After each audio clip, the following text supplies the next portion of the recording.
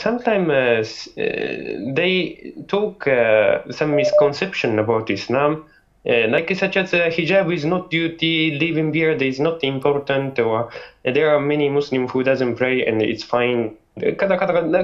And I want to correct it, but if I say it in front of this crowd, many Japanese, it's like disrespectful. I felt so. I didn't know what to do, and I was being silent until the end, and I felt so guilty. I didn't understand what to do at that time. Of course, you had a duty of correcting them, not necessarily right on the spot, but soon after the meeting is concluded, you should address the speakers and say, if you say that a Muslim cannot pray, and it is okay if he doesn't pray, that's a lie. You're lying not only against the Messenger of Allah, but against Allah Himself. إِنَّ الصَّلَاةَ كَانَتْ عَلَى الْمُؤْمِنِينَ كِتَابًا مَوْقُوتًا.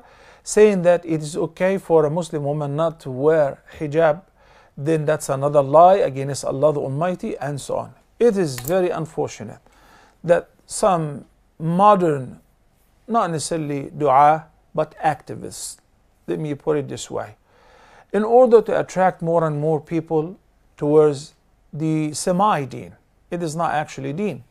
So they say, it's sufficient to say La ilaha illallah, even if you don't pray, even if you don't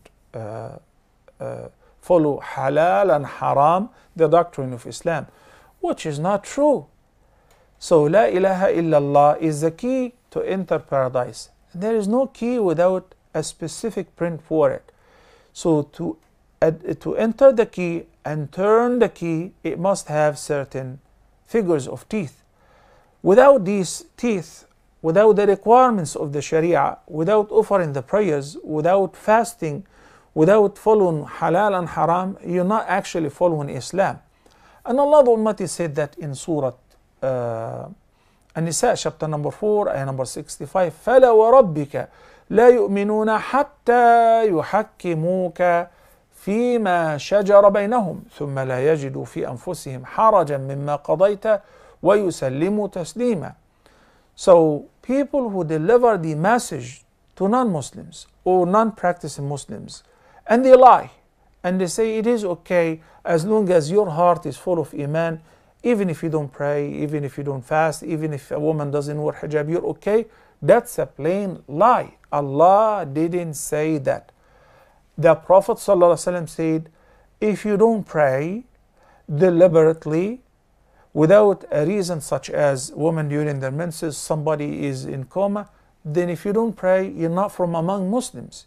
You're from among non-Muslims. This is what the Prophet ﷺ said.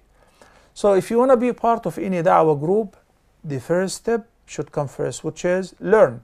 In the sound hadith, the Prophet ﷺ said, خيركم, the best of all of you, من تعلم القرآن, the intake, you learn first the Quran, then وعلمه, then you teach it to others.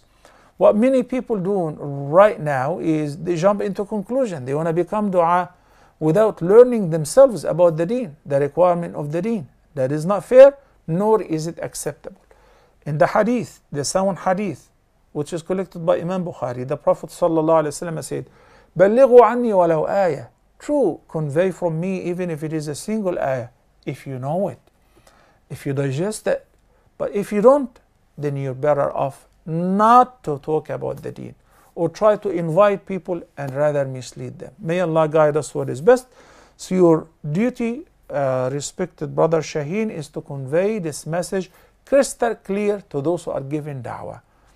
Thank you, brother. I remember once in my visit to Japan, and I was teaching new Muslim sisters, and I came to know about one sister, her husband, who's originally Muslim from one of the Muslim Asian countries, and he taught her that the prayers 4 times a day, not 5, only 4 times a day. I'm sure you can figure out on your own which prayer did he drop, and I will tell you why.